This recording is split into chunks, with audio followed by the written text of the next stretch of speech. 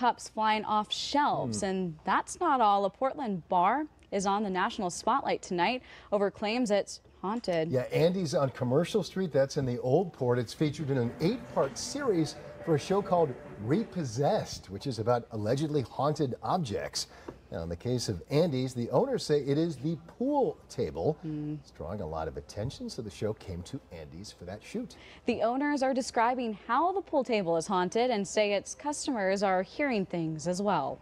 We hear noises from the pool table when nobody's playing, and it can sound like people playing. You'll hear pool balls that connect with other pool balls, or the sound thereof, or where you'll actually hear the mechanics of the table, like the coin, not the, well, like it would if the coin slid, the ka-chunk, ka-chunk, and balls drop, and there'll be nobody playing.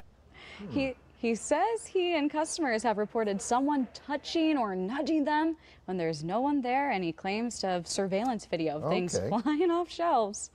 There you go, like that one right there they shared with us. Repossessed is streaming right now, if you're wondering, on Hulu and on the History Channel. So there you go, Andy.